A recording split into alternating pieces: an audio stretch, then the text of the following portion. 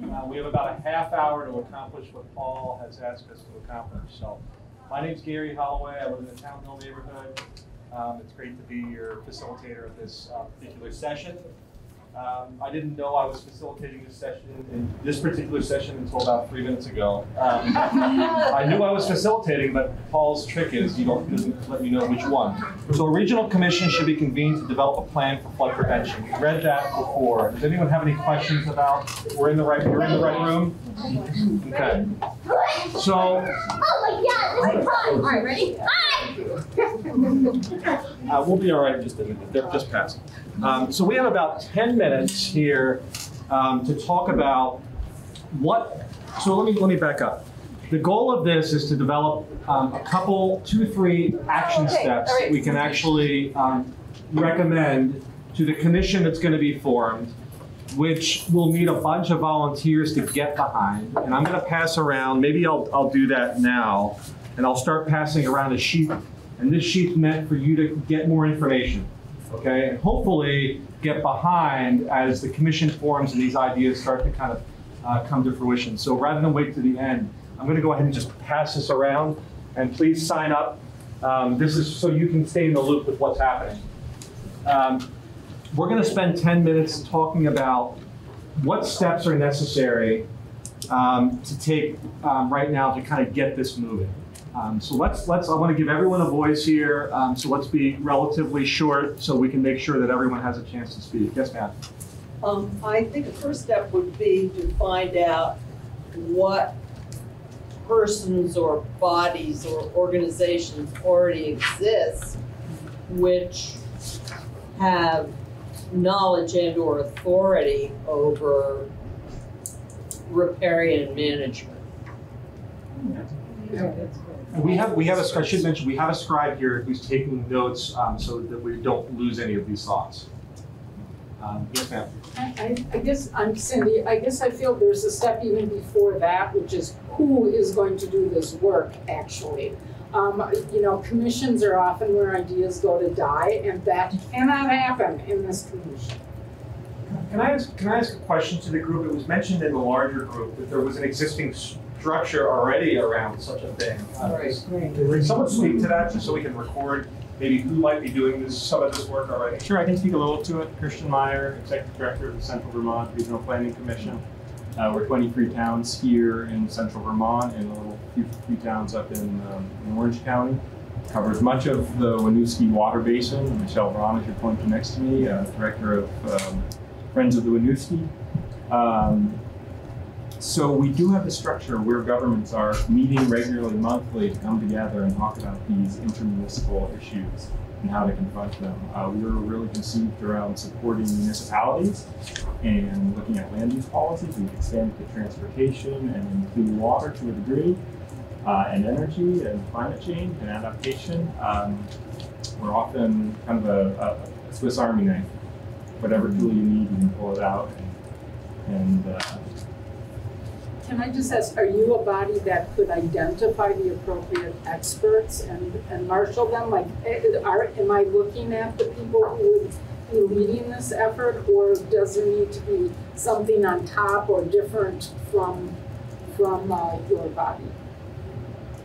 I can't speak to that directly. I mean, it could be our body, but I don't want to assume that one, that addresses the needs of the residents of Montpelier, or two, that we're necessarily the best suited for. There are other organizations. I mentioned Friends of the Winooski. There's the Natural Resources Defense Council. There's also state agencies like DEM who may want to be addressing the Memorial watershed, as well as the Winooski, as well as the Black River, et cetera. So it might be part of a bigger thing. We can definitely host a group like that. We do that conditionally, but I think it's for the community to come together and make that decision if we're the best place for it. Katie, to dispel so acronyms, you get lost a little bit. So Vermont Emergency Management is the Yes, AEM. No, it's okay. So just making sure we captured that. Others, Michelle? I would just say, you know, this. I've worked with the river for 25 years, and I know only about a tenth of the people in this room. And I think it's fantastic that so many people are interested in the river And so that would be a reason I would say not to just hand it off to Christian or me or us to work on this, because I think it's important that as many people who want to be involved are able. Maybe it's important to recognize the groups who may have a role in this as professionals to make sure they have a seat at the table to participate with the with the community on that. To make sure we don't miss anybody who's already doing some of this work, right? So that'll be important. I'll just throw another name out there. I work as an administrative assistant for the Vermont River Conservancy, so we're already doing a lot of this work. Other initial first steps. I think quantifying the challenge from flooding, rain event flooding, and from ice jam flooding. So we can get the data from this last flood, from all the gauges on the Winooski and the North Branch and the confluence, and then get climatologists and hydrologists, whomever, to come up with the worst case scenario. When the next storm or another big storm is 20 and the air is 20 degrees warmer, so we're going to have exponentially more rainfall.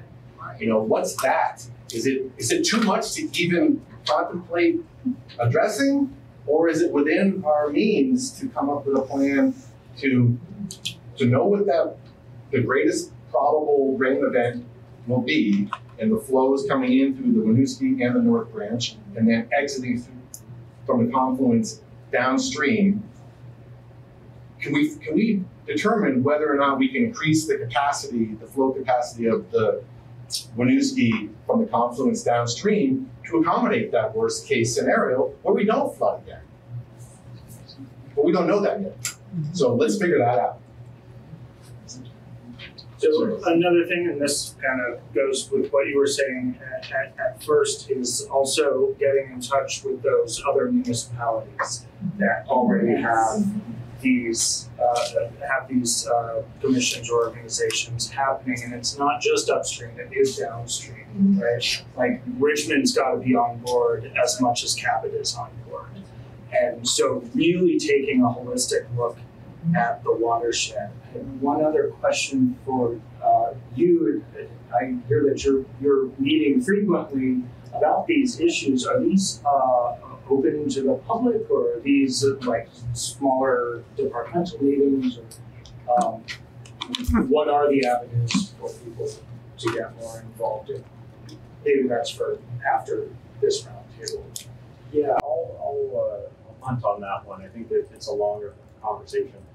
And I don't even know all the organizations that are already having these conversations. I know we are engaged in emergency management. There's a regional emergency management committee. But that's not just doing water, it's not just doing the river. So it's complicated. I think we'd be sitting at the table along with a lot of other folks, kind of looking at what's already there, creating something new. But Other thoughts around initial first steps or actions that can help kind of fuel some of the early stages of this work? I think there's things that we know through Friends of Winooski and the River Conservancy, and from our rivers program that we have, this Department of Environmental Conservation, things that we could do today. We know about rain gardens. We know about impervious surfaces. So I think it's kind of like that one option that was about developing a tool. We could develop a quick list as we're doing these other things. But here are things that towns or just homeowners could do with their own yards that's going to help slow the water down. Not necessarily in the river maybe, but just help so it doesn't get to the storm drain, so it doesn't get to the river so quickly. I think that would be a good first step to do. Nick, do you know that program? Well, yeah, I guess I would say, the idea of let's start a new commission, right? Like really going to the Regional Planning Commission, Friends of Winooski, existing groups, and maybe soliciting their feedback on what is, they've been advocating, a lot of people have been advocating for strategies to keep water in the contour and let's slow it down. As a side note, I don't know what's going on where the Dog River, what the hell is that? We're going to talk about, let's do grandiose ideas. And then there's this 200-yard stone embankment put up. So 3 days ago is when I saw it. I mean, it's insane. So what is all this for? So there is existing systems in place. How do we support, or do we form a new commission? Another one of perhaps redundancy? I want to also put out there, we're talking a lot about like existing nonprofit or government entities. But what about the private sector that has, like, it was mentioned several times in the first meeting that there's a lot of professionals in our community in Vermont who are already doing this work. Jamie, you had spoken a little bit to this, in terms of, because people were studying this stuff in Middlebury College and UVM and Dartmouth, and we have people in our community who are engineers and architects. Can we tap into some of that? And I thank you, Gary. A wonderful segue. What I was going to say anyway. In terms of the experts, I think that there's the convening experts and bodies, and then there are the experts who have been studying. The ones I'm familiar with were all based around something called the Vermont EPSCoR program. Housed it based out of the University of Vermont, but it included St. Michael's, Middlebury, Dartmouth, etc. The point being, the folks who have for a decade, I think at least, been studying what's happened, what's going to happen in terms of climate change, watershed. And where I was going to raise my hand for this anyway was to say, at the outset of any work like this, I think bringing those folks in to help prioritize where if there's a lot to be done, where is the biggest bang for the buck and focus going forward. Now, I know some of the groups in the Vermont Rivers Conservancy and others may already have some of that in your hands, so I don't want to discount expertise already in the hands of some of the folks in the room, but to the extent it's beyond what they already have, we have those experts. I think they should be probably help guide their priorities. Can you say again the name of that group? It's Vermont EPSCoR. I can get it. It's a wonderful acronym. EPSCOR. It's a National Science Foundation. Yeah, it's a National Science Foundation to stimulate research in various states around the country. But the point is that one of the focuses of the Vermont EPSCoR program in recent years was resiliency in the Chesapeake, I used to live in DC, in the Champlain Basin. So, and I interviewed them, many of them, for things I was doing, and they talked all about river, floodplains and rainfall protections and on and on. You have a few more minutes here, here and then here. When we're talking about higher education, let's remember Norwich University. And they have a specific program, civic engagement. It's a huge part of that university is giving back to the community. They have an engineering program, and all that university is all about on the ground learning. This kind of works perfect for them. So Jason, I have to pick on you. We have the principal of high school here, and so is there a way that we can engage? It was brought up that it's important to be engaging the youth, engaging the younger population. Is there a way that we can capture that in some of this work? Absolutely. We have a strong community-based learning program. In Katie, you're meeting with Matt McLean on Wednesday. That's right. Right? Yeah. So we've already started to lay the groundwork of that conversation of how we can attract our students to this work. Making it in the commission next door, getting some new voice onto that commission. They'll be the next generation that we're carrying on. Vermont River Conservancy was doing a Face the River class here at the high school with North Branch Nature Center as well. And these students put forward incredible ideas for how we could redesign the town to be friendlier to our rivers. So they're already engaging with these questions. I'd love to, I'm from North Branch, this is Emily Seifert.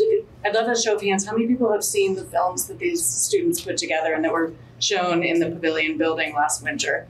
So you'll be so inspired. You can go to North Branch Nature Center's website, go to presentations, you'll find it. Get some popcorn and spend a couple evenings. Yeah.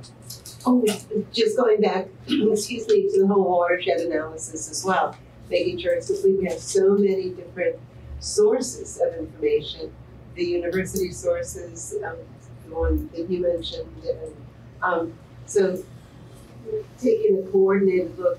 One of the things that I think we do need to take a look at is our soils and our forests, because our soils are very, very wet right now, and we really need to take a look at, will they get too wet, and will we lose them that way, for example. So there's a lot of upstream work to do, which will involve other communities as well. And there's so many resources here. So what we're about, okay, and I'll have time for maybe one more. I just want to point out that, you know, just having been through a lot of these different processes, and having people sign up, you know, as the time goes forward, you have less and less people involved. And so, like, my question to you all is, like, you know, or maybe as an action item, how do we keep the community engaged?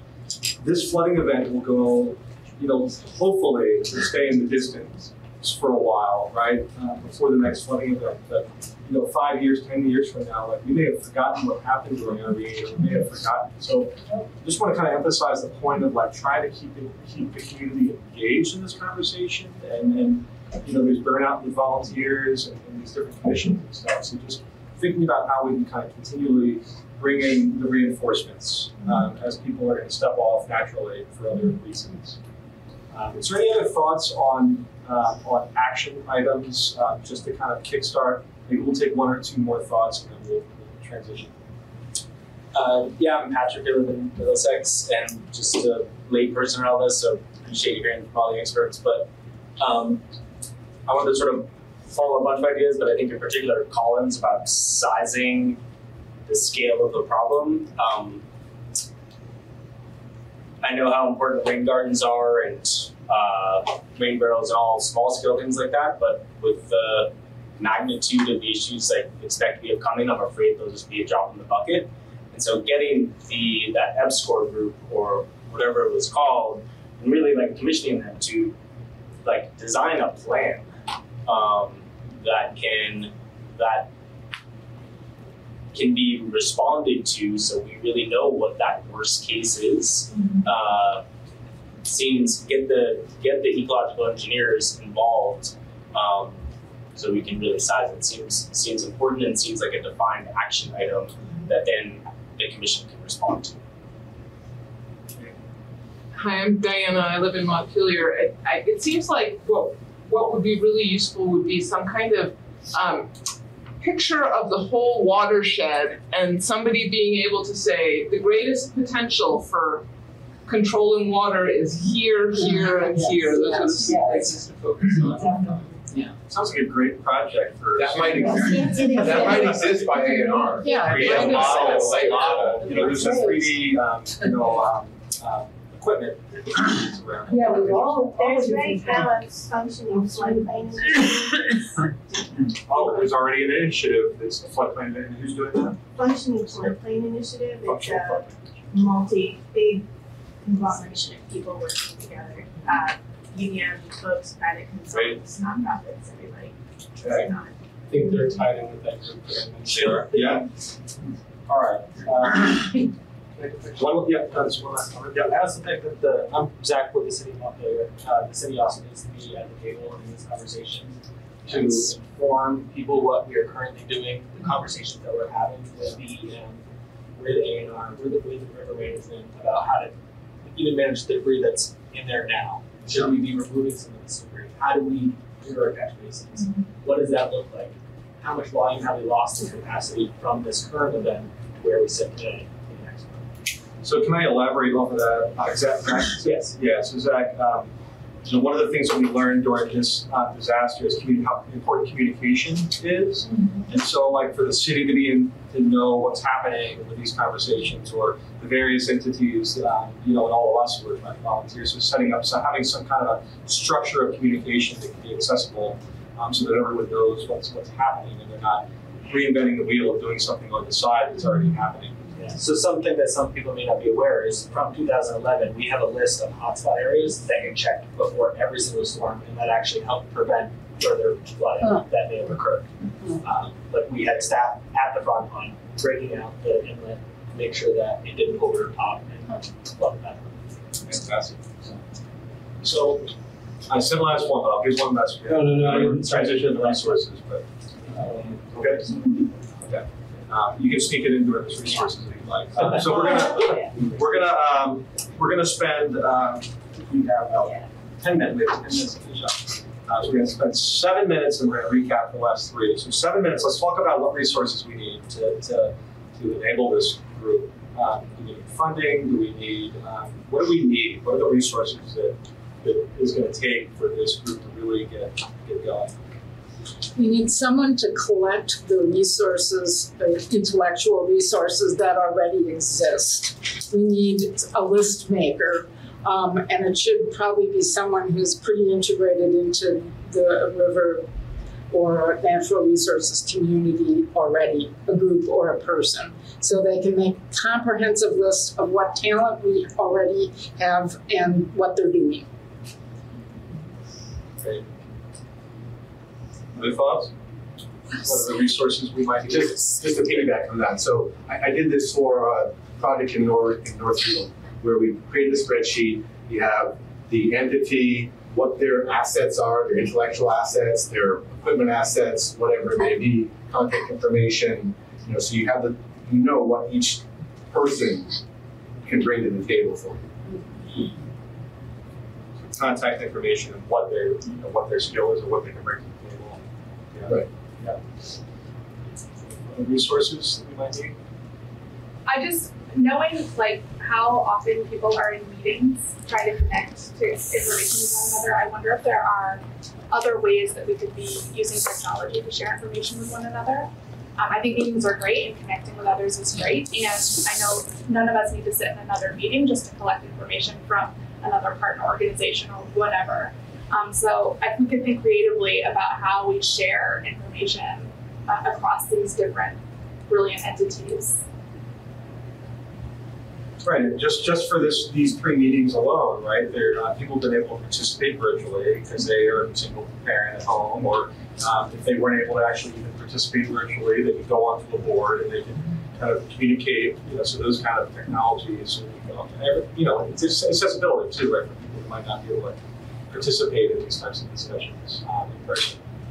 Well, I was going to say, in addition to studying this commission being responsible for studying and laying out what the action items might be in conjunction with the experts, might be the purpose of this commission to also be doing the outreach and gathering volunteers to actually complete the work. Mm-hmm. Getting those people who are going to go out and plant trees on riverbanks, who are going to help get involved and actually get their hands dirty, much like the disaster preparedness brigade idea that we talked about before. So, like Paul said, an idea that maybe didn't make it into a group can actually get incorporated into all of the groups. Like that volunteer brigade really should be integrated into all of these ideas, right? So great example. I like the concept of the CCCs, back in the 60s where roads literally got built. Pretty much everything we use today got built. 30s. We can't force it on CCC, but we can create a Montpelier CCC, and I bet a lot of youth. We already have one. Yeah.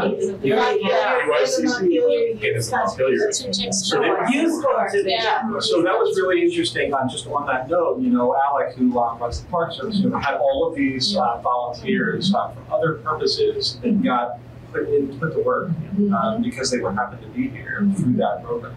So they did an amazing job. Other resources. The technology, I take your point, and if we are in search of a good meeting room, I will offer up North Branch Nature Center as a place to meet. We have a lot of programs that we run, and we'll have to work around that schedule, but there's plenty of, if that was of interest, it would hold this number of people really comfortably, and there's even a breakout space. Okay. Is there any funding that's necessary for this particular? I mean, obviously there's going to be funding in the implementation side of it, but is there any funding that's necessary to kind of for the planning and kind of the groundwork that's necessary? And folks know of sources of funding that might help support it if it is needed? I just think there needs to be administrative assistant type of funding. Possibly you could get a volunteer temporary leader to coordinate information gathering, but I wouldn't want someone to be tasked with collecting and organizing all this information without pay. I just would be in support of finding funding for such a person. It sounds like we're going to learn more about this, but it does sound like there is going to be a paid staff person who's going to be kind of the overarching paid person who's going to work directly with the commission who gets appointed, as well as the various other interest groups. But that doesn't mean they can do all the administrative work as well. So we have to consider that. So we have just a few minutes left before we get Chase back. So maybe 2 more minutes on resources, and then we'll spend the last few minutes just recapping. Okay. Just on the resources and the finances, I brought it up in that first meeting, and I know there's some work bubbling around the state with this, but the concept of outcomes-based financial social impact investing, it's a really powerful investment tool that's being used more and more around the country. It's a great success to fund projects that wouldn't get funded typically, like green infrastructure projects, when the standard bond issue kind of thing doesn't allow for that kind of creativity. And I think that I'm no expert in this, but the sense that I've been involved in these things, in searching for funding for planning, I think is probably going to do better if it's lumped in terms of getting money with the implementation side. Yeah. Yeah. So not keeping those as separate. Dog. Yeah. Adventures. And I will put it out there that disclaimer, I work for the State Department of Housing and Community Development. I know that there's conversations happening within the legislature right now, and there will be a climate resiliency bill. There will probably multiple climate resiliency bills. So I encourage maybe one idea would be to have some listening folks participating in those conversations. And I know there's some of the nonprofit groups that were identified here may already be in those conversations, but there may be some other citizens who may want to listen in on those conversations to kind of help influence where some of that goes, which may be related to funding, which will likely be related to funding, planning and implementation. Yeah, and I don't have the answer here, but that's great. That's not happening like this month, next month. So, and I don't think we want to spin our wheels until then. Yeah, definitely. And if you bring up a really good point, I think all of these groups are going to have to think about what is actionable like in the short term, identify what the short term means. Is the short term, what can we do in the next few weeks and months? Because there are some things that we can do in the next few weeks and months.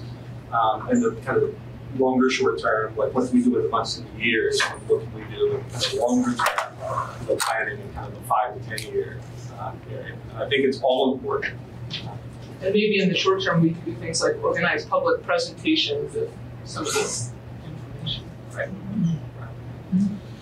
Any other final thoughts in our last couple minutes here?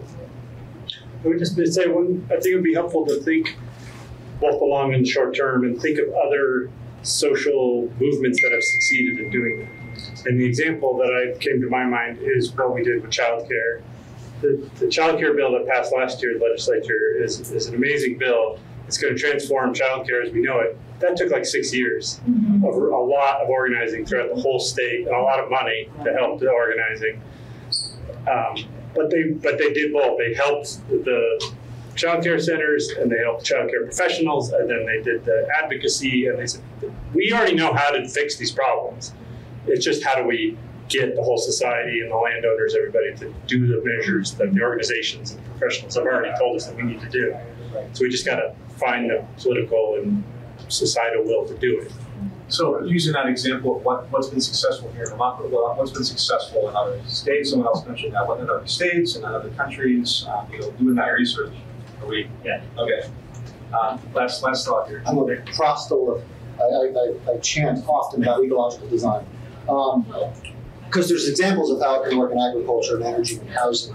And I think when you really get down to it, it's like our opportunity is going back to what you said, like we could, they've been fighting environmental issues for a long time, and it's this, now we have climate change. Often the answer is within the environment. And the social structures too, like it's about broken relationships. You know, if you look at our society, the relationships are all broken. So if we can do something, rather than perhaps form a committee, what can we do to restore those relationships? And that could really put us in a place of, at least we're still talking, right? Because we're gonna burn out. The crowds are gonna start to dissipate a bit. How can we make that not happen? Can you just elaborate just a little bit, like when you say relationships between? Well, if you look at ecological design, it's about interconnectivity and synergies between things. Yeah. And when we design in our culture, we often isolate and say, I'm going to put a house here. That's not going to be involved in the water that flows by. And now 50, 60 years later. So when you really get down to it, the interconnectedness is about our relationships. And how can we, and we have Montpelier Alive that talks about celebration. You know, we have to watch out for burnout and we got to celebrate. Well, and one of the things that combats burnout is staying hopeful and seeing that there are other people who want to be in the room with you, solving the problems alongside you. Yes. So just keeping these conversations going, I think, is a really important part of this. Alongside of that asset mapping, what are the existing entities that can do the things we've worked on? Right. Well, thank you all for putting all these up. Yes, ma'am. Oh, and existing entities, for example, being visual, I'm saying, okay, so the watershed maps, there'll be plenty of different ones that we could probably get our hands on and begin to look at and become familiar with the overall watershed. So, thank you all for all this input. I'm going to apologize in advance. I'm supposed to summarize this in 30 seconds. And I probably will not capture all these ideas, but believe me, Katie has taken all these notes down, and I'll need the sign-up sheet wherever those are, so you all can be looped in as we continue this conversation and invite folks to Thank you, Gary. work. Thank you. Thank you.